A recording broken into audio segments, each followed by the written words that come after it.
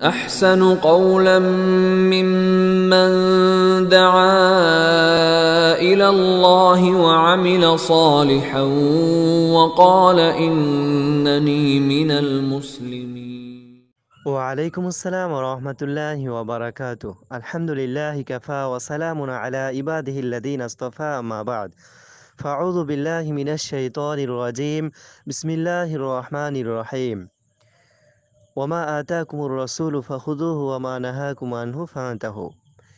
মালদ্বীপ থেকে একদিনই ভাই প্রশ্ন করেছেন যে আমরা মুখে যে কথাই বলি না কেন সমস্ত কিছু যদি রেকর্ড করা হয়ে থাকে মিজানের পাল্লায়, তাহলে আমরা কিভাবে কথা বলবো এ বিষয় নিয়ে বিস্তারিত কোরআন ও সহিহ সুন্নাহর আলোকে দলিল সহকারে আলোচনা করলে উপকৃত হতাম।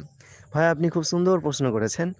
দেখুন, কথা সত্য যে আমরা মুখে যাই কথা বলি, ভালো মন্দ যা কিছু হোক না কেন, সমস্ত কিছুই রেকর্ড করা হয়, সমস্ত কিছুই মহান আল্লাহ সংরক্ষণ করে রেখে দেন। আর এর দলিল মহান আল্লাহ পবিত্র গ্রন্থ আল কোরআন সূরা নম্বর 50, সূরার নাম সূরা কফ এবং আয়াত নম্বর 18-তে আল্লাহ রাব্বুল আলামিন বলেছেন, মা ইয়ালফিজু মিন কওলিন ইল্লা লাদাইহি রকিবুন আতীদ। इंसान के मुंह से जो बोली निकलती है ও রেকর্ড किया जाता है। মানুষের মুখ থেকে যে কথাই বের হয় তা রেকর্ড করা হয়, তা সংরক্ষণ করে রাখা হয়। বুঝতে পারলেন? দেখুন, সূরা কফ 50 নম্বর সূরা এবং 18 নম্বর আয়াত। এবং তা মিজানের পাল্লায় লেখা হয় কি না এ কথাও আপনি জানতে চেয়েছেন। দেখুন, হ্যাঁ, মিজানের পাল্লায় লেখা হয়। হ্যাঁ, আর এর দলিল মহান আল্লাহ পবিত্র গ্রন্থ আল কোরআন সূরা নম্বর 18 এবং সূরার নাম সূরাতুল কাহাফ এবং আয়াত নম্বর 49-এ আল্লাহ রাব্বুল আলামিন বলেছেন, ওয়া উযিয়াল কিতাব ফাতারাল মুজরিমিনা মুশফিকিনা মিম্মা ফি ওয়া ইয়াকুলুনা ইয়া ওয়াইলাতানা মা লিহাযাল কিতাব লা ইউগাদিরু সগীরাতান ওয়ালা কাবীরাতান ইল্লা আহসাহা।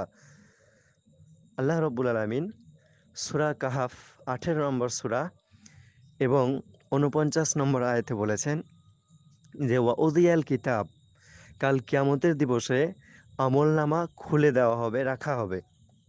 ফাতারাল মুজরিমিনা মুশফিকিনা মিম্মা ফি, যারা মুজরিম গুনাহগার পাপী তারা তাদের আমলনামা খুলে দেখে বলবে বা খোলা থাকা অবস্থায় তা দেখে বলবে, ফাতারাল মুজরিমিনা মুশফিকিনা মিম্মা ফি ওয়া ইয়াকুলুনা, এবং তারা আশ্চর্য হয়ে বলবে যে মা লিহাযাল কিতাব, এটা কেমন একটা আমলনামা, কেমন একটা গ্রন্থ যে লা ইউগাদিরু সগীরাতান ওয়ালা কাবীরা, যে আল্লাহ রাব্বুল আলামিন এর মধ্যে ছোট্ট বড় কোনো কিছুকেই ছাড়েননি।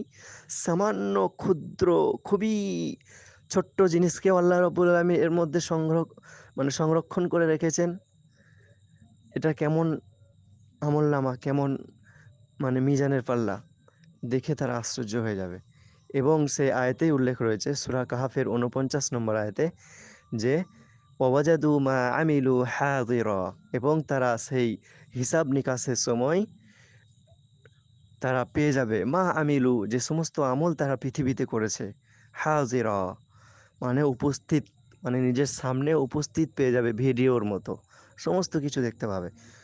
অতএব প্রিয় ভাই সকল, যে সমস্ত কথা আমরা মুখে বলি সমস্ত কিছুই যখন সংরক্ষণ করে রাখা হয়, তা ভালো হোক বা মন্দ হোক, তাহলে আমাদের সর্বদা সদা উত্তম কথা বলা দরকার। কেননা সহিহ বুখারী মুসলিমের হাদিসে আছে, বিশ্বনবী সাল্লাল্লাহু আলাইহি ওয়াসাল্লাম তিনি বলেছেন, ফালইয়াকুল খাইরান আও লিয়াসমুত, মানুষের উচিত উত্তম কথা বলা, আর তা যদি না হয় তাহলে চুপ থাকা। মানুষ উত্তম কথা বলবে, আর তা না হয় কি থাকবে, চুপ থাকবে।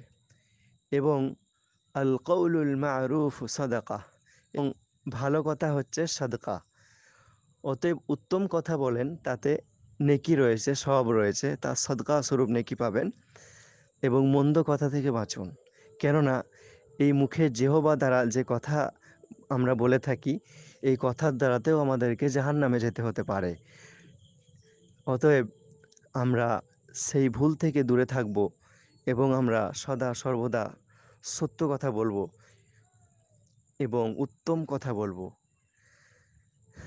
কেননা আল্লাহ রাব্বুল আলামিন পবিত্র গ্রন্থ আল কোরআনের অন্য স্থানে বলেছেন, ইয়া আইয়ুহাল্লাযীনা আমানুত্তাকুল্লাহ, হে ঈমানদারগণেরা, হে বিশ্বাসীগণেরা, তোমরা যারা আল্লাহকে বিশ্বাস করেছো, আল্লাহর রসুলকে বিশ্বাস করেছো,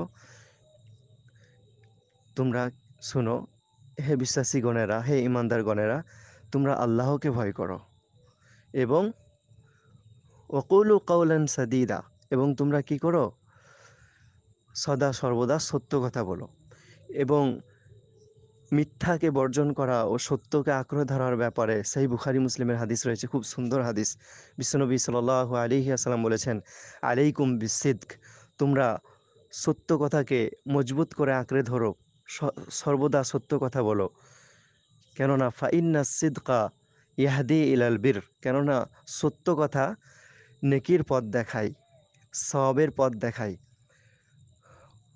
ওয়া ইন্নাল বিররা ইয়াহদি ইলাল জান্নাহ, এবং নেকি ও সওয়াব জান্নাতের পথ দেখায়। তাহলে সত্য কথা বললে তার পরিণাম জান্নাত, তার পুরস্কার মহা পুরস্কার, তা রয়েছে কি জান্নাত। এবং ওয়া ইয়াকুম আলাল কাযিব, এবং তোমরা মিথ্যা থেকে দূরে থাকো, মিথ্যা কথা বলো না। ফাইন্নাল কাযিবা ইয়াহদি ইলাল ফুজুর, কেননা নিশ্চয়ই মিথ্যা গুনাহগারের পথ দেখায়, পাপের পথ দেখায়। ওয়া ইন্নাল ফুজুরা ইয়াহদি ইলান নার, এবং নিশ্চয়ই গুনাহ বা পাপ তা জাহান্নামের পথ দেখায়। তাহলে আমরা এই হাদিস থেকে সুস্পষ্টভাবে বুঝতে পারলাম যে মিথ্যা কথা বললে তার পরিণাম জাহান্নাম। তাই সত্য কথা বলবো এবং মিথ্যা থেকে দূরে থাকবো, উত্তম কথা বলবো, মন্দ কথা থেকে দূরে থাকবো। যেহেতু পবিত্র গ্রন্থ আল কোরআনের 30 পারাতেও একথা উল্লেখ আছে যে ফামান ইয়ামাল মিসকালা যাররাতিন খায়রান ইয়ারাহ ওয়া মান ইয়ামাল মিসকালা যাররাতিন শাররান ইয়ারাহ, যারা সামান্য পরিমাণ ভালো কাজ কর্ম করে থাকবে সেটাও তারা কাল কিয়ামতের মাঠে দেখতে পাবে, এবং সামান্য পরিমাণ যদি মন্দ কাজ করে থাকে সেটাও কিয়ামতের মাঠে দেখতে পাবে। পরিশেষে আল্লাহর কাছে দোয়া করি যে আল্লাহ, তুমি আমাদের সকলকেই উত্তম কথা বলার এবং মন্দ কথা থেকে দূরে থাকার, সত্য কথা বলার এবং মিথ্যা কথা থেকে বেঁচে থাকার তৌফিক দাও, আমিন। আশা করি আপনি আপনার উত্তর পেয়ে إلا الله لا إله إلا الله لا إله إلا الله ما